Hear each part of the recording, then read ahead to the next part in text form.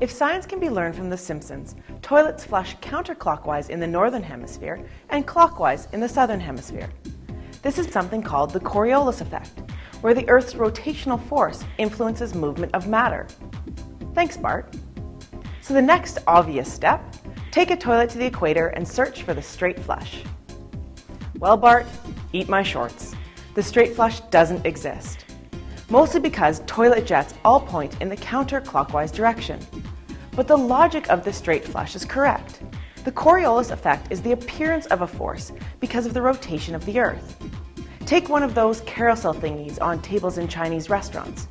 If you put a rolling ball on it and spin, it will roll straight across the surface, despite the turning of the table. Now, imagine yourself spinning with the carousel and following the path of the ball. It will appear to curl. This is the Coriolis effect. Toilets don't have enough water in them to be influenced by the rotational force, and they aren't a perfect system, so small asymmetries can affect the spin. At least that is what all the science says. But the Coriolis effect does influence water rotation during draining. So in theory, the straight flush is possible, just not in a tiny toilet. But I know you don't believe me, so the next time you're at the equator, give it a go and flush away.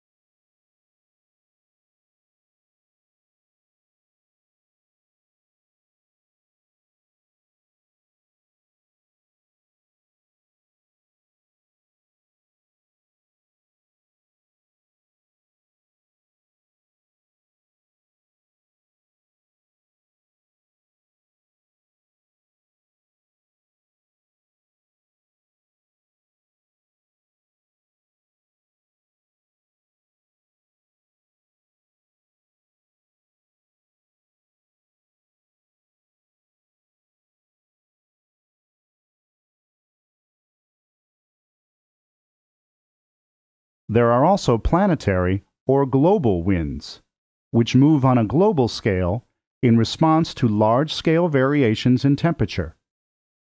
Global winds are driven by the circulation of air in atmospheric units called cells. The northern and southern hemispheres each have 3 mirrored cells based on latitude. The sun warms these cells differently. Air nearer to the equator receives more continuous, direct heat than air near the north and south poles.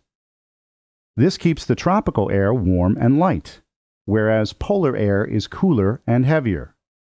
The polar air continually moves toward the equator from the north and the south, pushing the lighter and warmer air upward.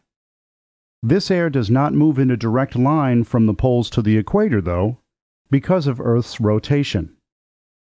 As Earth rotates, it changes the direction of the global winds passing over it, causing them to curve.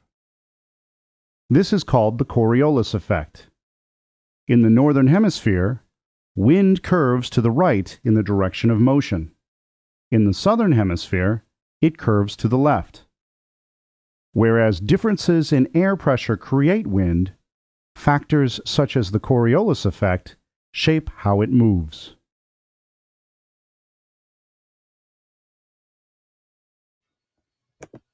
Hello, everyone. So this lab, the balloon represents the Earth, and this line around the balloon, it goes all the way around, represents the equator. At the top of the balloon, there's a small arrow pointing from west to east. On the top, this represents the North Pole. Remember, we talked recently about there being two polar regions. We have the North Pole and the South Pole. So the North Pole is the one that is above us, and the South Pole is at the bottom of the Earth where Antarctica is. So this marker right here represents air traveling from the North Pole to the equator. The balloon is being turned counterclockwise. That is the opposite way of the clocks in our classrooms.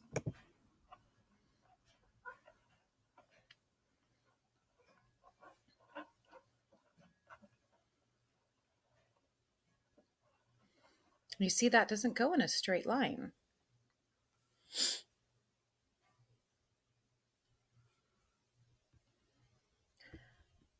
Okay, and the next one,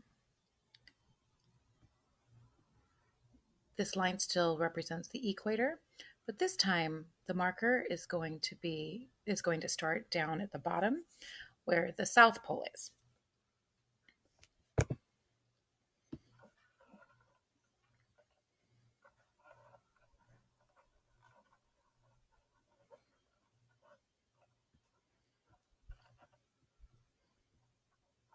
Let's watch that one more time.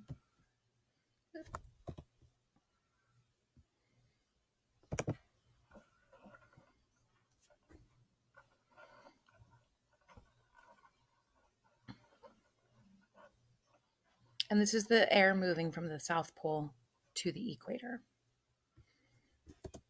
And this picture right here represents the way that air travels across the globe from the North Pole to the equator and from the South Pole to the equator.